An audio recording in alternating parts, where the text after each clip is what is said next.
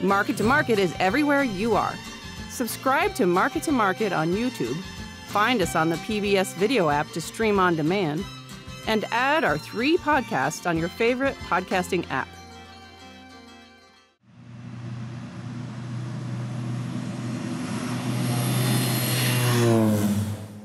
Betsy Haley is holding the line. Plotting where the enemy might next attempt to cross the mountains, she has just dispatched the 5th flight of the day. The enemy she's fighting? Rabies.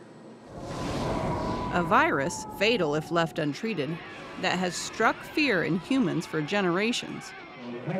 In the United States, however, the rabies threat doesn't look like it used to when it comes to host animals. It's less of this and more of this. In the early part of the 1900s, dogs were the primary carriers in the U.S. But between public awareness campaigns and the enactment of dog vaccination mandates in most states, that has changed. Today, wildlife are more likely to carry rabies than the nation's domestic animals. Foxes and bats have been a constant threat, but the bigger danger in recent decades came from skunks and raccoons. Haley and others at USDA's Wildlife Services have been working to help reduce the prevalence among raccoons and other wildlife. The focus is actually on raccoons and skunks because those are the animals that seem to encounter humans more, especially raccoons.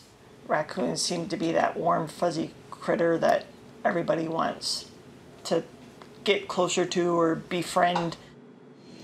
Since the 1990s, officials have been crisscrossing the countryside in planes and helicopters, dropping vaccine-filled packets covered with a sweet coating to attract the raccoons.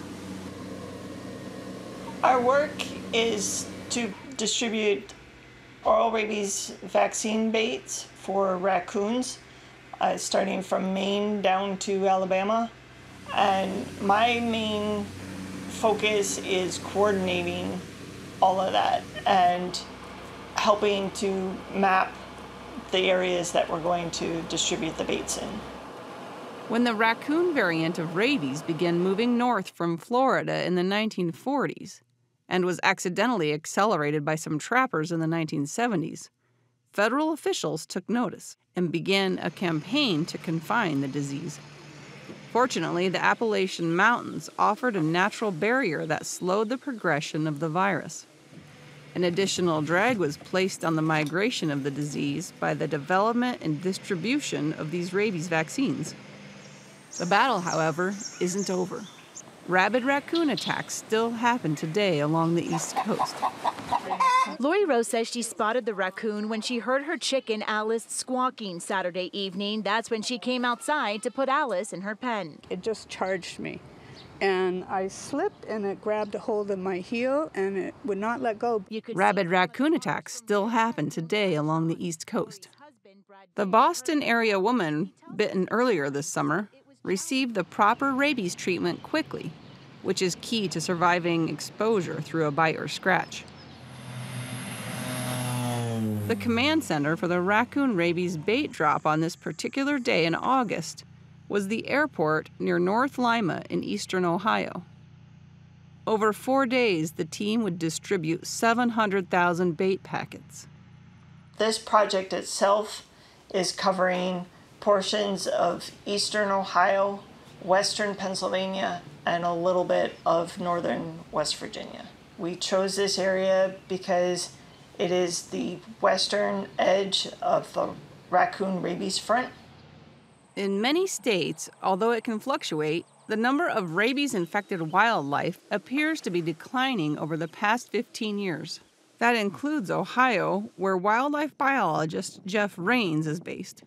At the height of the raccoon rabies positives in Ohio, we had over 20 cases of rabies in a calendar year.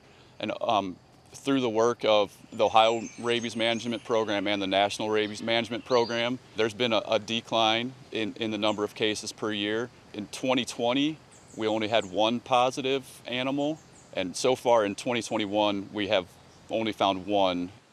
officials with Wildlife Services drop the packets over the woods and fields where raccoons are likely to live, avoiding releasing over homes or populated areas.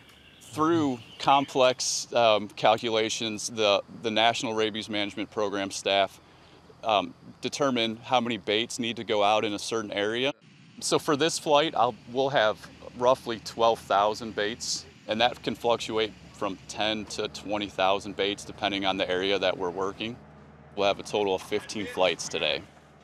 Anyone who finds a bait packet should put on gloves before picking it up and moving it to a wooded area.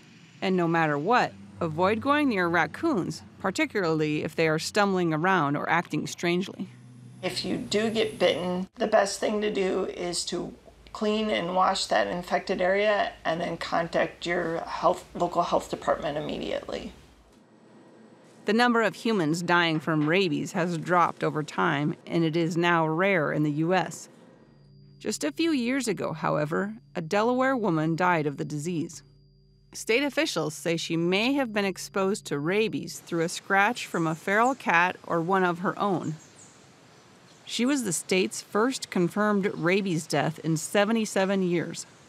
While eliminating all variants of rabies from the U.S. may be impossible because of the difficulty in delivering vaccines to bats, the variant often carried by raccoons could be eliminated. The ultimate goal is to eradicate rabies from the eastern U.S. For Market to Market, I'm Colleen Bradford Krantz.